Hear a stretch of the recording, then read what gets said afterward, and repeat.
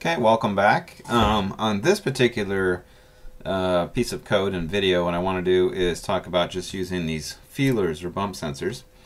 And the way that actually this particular robot is set up, I should move it more so you can actually see it. It's just a loop of wire, which is electrically conductive.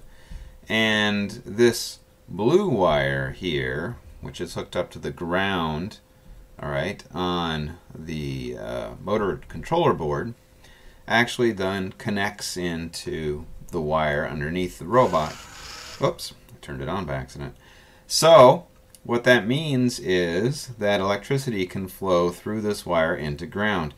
These two green wires here, okay, hook up to these screws here, and they are plugged into these two pins here, which if you look are labeled A0 and A1.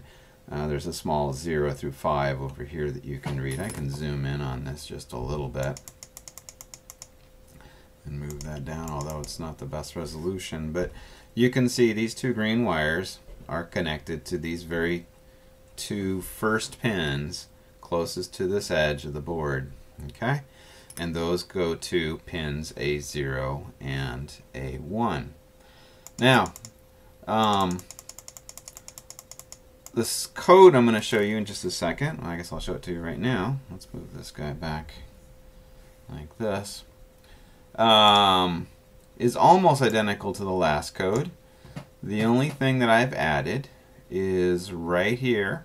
Okay, I've made these two pins, A0 and A1.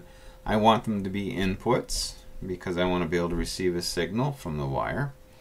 And I've called it a command which makes them pull-ups. In other words, what will happen is these pins are going to be ever so slightly high. They're going to have just a little bit of current running at 5 volts all the time. So if nothing's hooked up to it and you ask the processor, is it high or not, is it on or not, it's going to say yes, it's on, because there's voltage going to it. Okay, it's live, I guess is another way to think of it.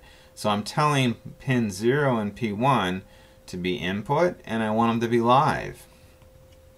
And what will happen if we go down here to the loop, okay, if digital read right now on pin 0 is equal to, and there's two equal signs, which means I'm asking if it is in fact off or low, then I want to back up for a little bit and I want to turn for a little bit.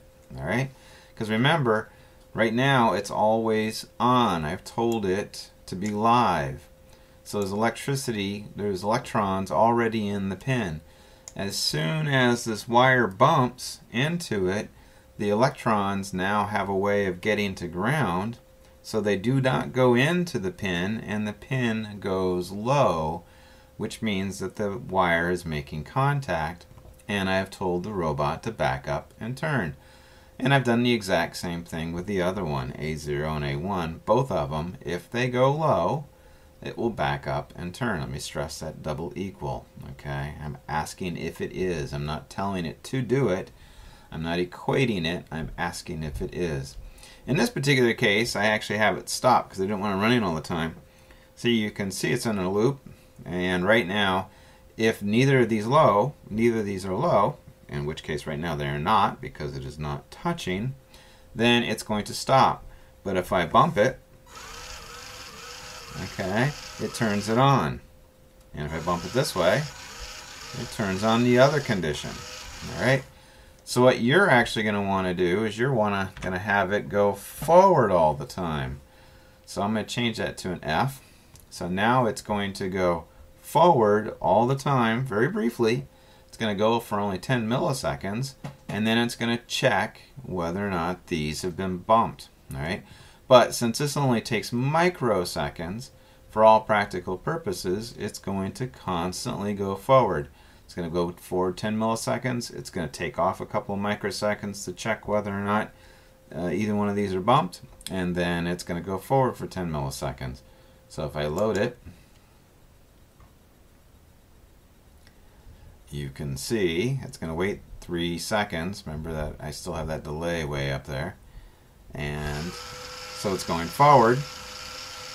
And if a sensor gets bumped, it turns. It back up and turn, back up and turn. And of course you can change the amount it backs up and the amount it turns by simply changing these. 500 is half a second.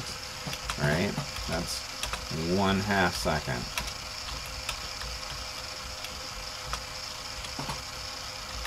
Alright, so I'm going to go ahead and upload this onto the website, and feel free to copy it and paste it into your code. And keep in mind, and I'll probably do another video here off to the side, that this is a really simple way of making a feeler, but it's not the most efficient.